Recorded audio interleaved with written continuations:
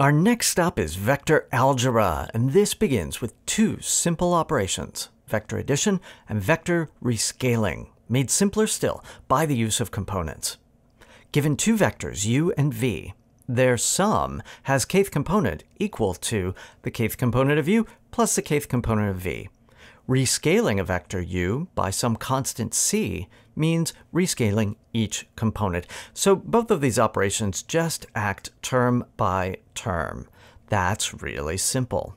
But there's one thing you need to be careful of. When doing a vector addition, make sure the vectors are the same size. They have the same number of components. Otherwise, you can't do that. Okay, couple of properties. First of all, vector addition is commutative. U plus v equals v plus u. That's totally obvious. There's an identity, so there's a zero vector, all components are zero, and that does nothing under vector addition. And finally, vector subtraction is defined by multiplying the second term by the constant -1 and then adding. Okay, so we've got vector addition, subtraction, scalar multiplication. Great. That's the algebraic approach. But there's also a geometric or visual interpretation of this as well. Now, vector addition can be thought of in terms of concatenation. So think of a vector as a difference between 2 points. Then to add the vector v to the vector u, take the tail of v and put it at the tip of u.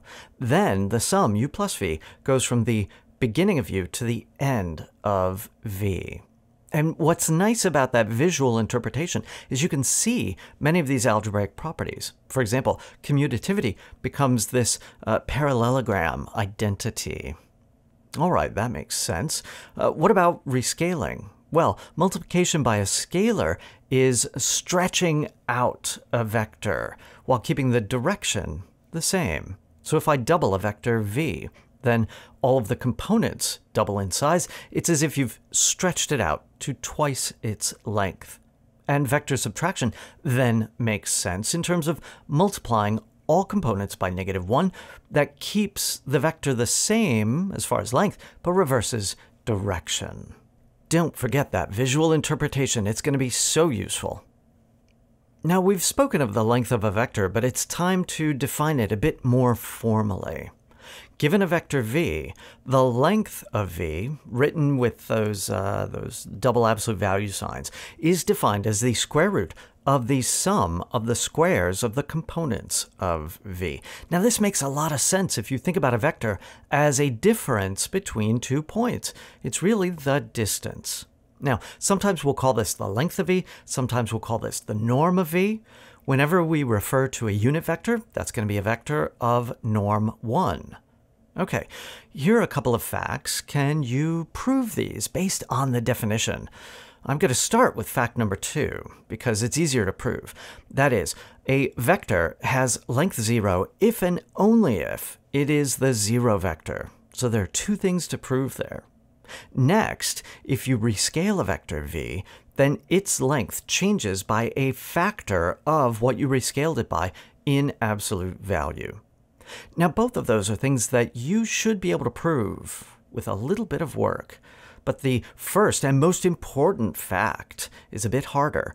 This is called the triangle inequality, and it says that the norm of u plus v is less than or equal to the norm of u plus the norm of v. See if you can prove that. Here's a hint. It's called the triangle inequality. All right, now lines and planes have really nice parameterizations using vectors instead of some of that sloppiness that we had earlier in terms of directions or multiple slopes or things like that. Okay, let's think about how vectors work to parameterize lines and planes.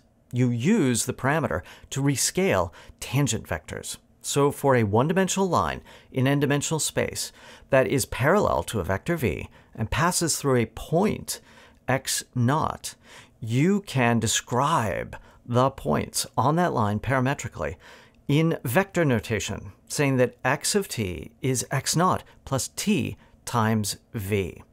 So when t equals 0, you're at the point x0, and as t evolves, you're moving parallel to the v-axis. And notice the use of vector addition in there to make that work.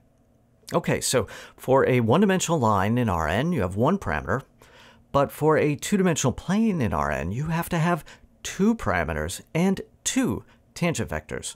Let's say u and v, and again, you want to parameterize a plane that passes through a point x naught. Then the formula for doing this is as follows. X of s and t, those are your two parameters, is x naught, the base point, plus s times u plus t times v. Okay, that's the formula, but students sometimes have trouble grasping what that means intuitively. So let's think about that.